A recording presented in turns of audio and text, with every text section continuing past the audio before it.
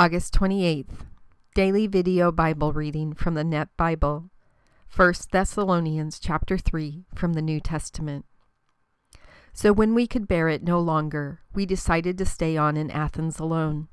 We sent Timothy, our brother and fellow worker for God in the gospel of Christ, to strengthen you and encourage you about your faith, so that no one would be shaken by these afflictions. For you yourselves know that we are destined for this.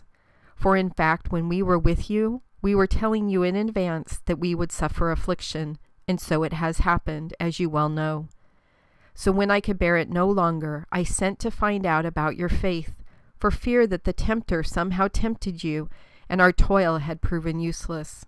But now Timothy has come to us from you and given us the good news of your faith and love, and that you always think of us with affection, and long to see us just as we also long to see you. So in all our distress and affliction, we were reassured about you, brothers and sisters, through your faith. For now we are alive again, if you stand firm in the Lord. For how can we thank God enough for you, for all the joy we feel because of you, before our God? We pray earnestly night and day to see you in person, and make up what may be lacking in your faith. Now may God, our Father himself, and our Lord Jesus direct our way to you. And may the Lord cause you to increase and abound in love for one another and for all, just as we do for you, so that your hearts are strengthened in holiness to be blameless before our God and Father at the coming of our Lord Jesus with all his saints.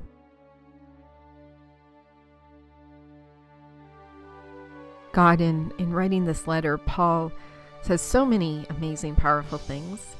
But one of the things that he said today kind of stuck in my heart, and I was thinking a lot about our church service this last weekend. He talks about Timothy, that he sent him, who is our brother, our fellow worker for God in the gospel of Christ. Here's why I sent him. And part of it was the Thessalonians were disappointed that Paul didn't come to them. They were hoping to see Paul, and their disappointment in seeing Timothy instead required Paul to shore them up that he wasn't sending second best, that Timothy knew what he was doing.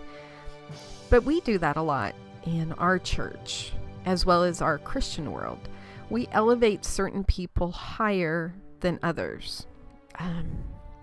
Our lead pastor at the church I go to is amazing. Every time he talks, I just learn so much, and it's just overwhelming, and I have pages and pages of notes, and I just get so excited when I know he's going to be preaching on Sunday. I can tell my heart's not right because when he's not preaching, I'm not as engaged. And that's ridiculous, because I know you can use anyone to talk to me, God, anytime, any place. And if a different pastor or somebody else is speaking in our church, my heart should still be open to those opportunities. Last weekend, one of the people who preached is somebody who doesn't preach a lot.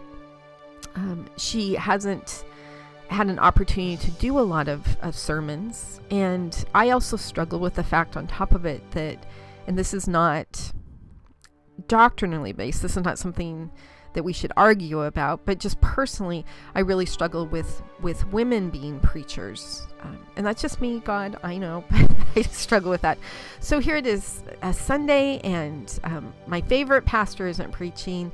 A girl is preaching, so in this case it'd be like a secondary, like Timothy, and on top of it, it's a female. And so I have all these walls that went up as soon as I walked through the doors.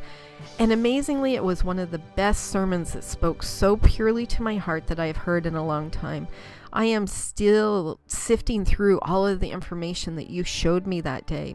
And here's what's kind of scary after reading this chapter about Timothy, well, Paul having to talk about Timothy.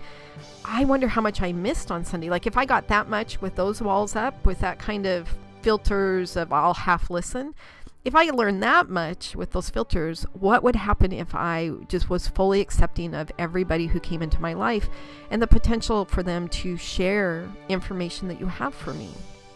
So I've been admonished, and now I need to go back and listen to the sermon when it gets posted to catch everything that was being said. But it was so powerful. So we do the same thing with, our favorite Christian writers, our favorite Christian authors who might be on Facebook, our favorite Christian singers. And it's almost like we are elevating them higher, just like the Thessalonians are so impressed with Paul that they just wanted him to come back. And there's definitely a level of, there's certain people that I understand better. Spurgeon, Piper, Francis Chan. I'm trying to think of all the authors I read. And there's a lot of other people out there who biblically I just don't agree with. And so I put them aside. And so that discernment does need to be there. And that's why Paul so carefully said he is our brother and fellow worker for God in the gospel of Christ. He has my stamp of authority. More importantly, he has God's stamp of authority. And so even though we need discernment when listening to people to make sure that they're biblically on track, even unsaved people have shared with me things that I know they were sent to me from you, God. And I think we need to be careful about putting those filters in our life of, this person can't teach me anything, this person can't show me anything, because they are not the head honcho pastor in our church, or they're not the person that I always listen to. God, I know that you just speak volumes into our life every single day. And the more that I have worked on listening for your voice, the more the blessings have just come in, where I have all of these great conversations with you that I would have completely missed before. And it looks, based upon this chapter I just read, that I'm missing other parts. I'll have to work on that. But it's just incredible to me how much you carry on conversations with us all day long and invite us to participate in that relationship. God, I pray for people who aren't hearing your voices clearly yet, that you just encourage and strengthen them to continue working on it. I know that you're speaking to them as well. Allow them to remove those filters of how they think you should speak to them or what you should say. And just allow those opportunities for anyone to come into their life and just speak truth into it. God, I get so excited when people work on their relationships with you and it strengthens them and they go out and do exciting things for you. It's just a truly amazing opportunity in this world. And we get to see a lot of Timothy in Paul's letters, his character, his struggles, his strength that he received from you. And we can see that in a lot of different people if we would just take off those filters. God, thank you for amazing communications with us, that you so seek constantly a relationship and a continuous conversation with us. In your Son's name I pray. Amen.